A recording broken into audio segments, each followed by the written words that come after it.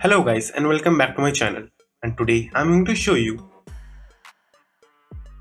So firstly open up your Amazon application. Then as you can see, there is no setting called forget password like usually the other websites have. So what you have to do is just click on need help and then choose forget your password. Then enter your mobile number or email which was linked to your account. After writing down your email ID, just press continue.